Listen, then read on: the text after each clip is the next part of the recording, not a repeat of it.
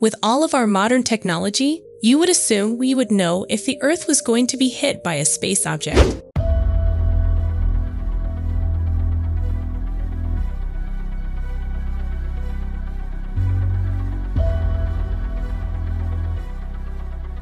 Welcome to Fun Facts.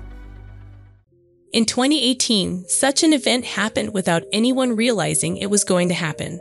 Fun fact, a meteor hit our atmosphere and exploded with a force that was 10 times the energy of the Hiroshima atomic bomb. It wasn't discovered by NASA scientists until after the event had already taken place.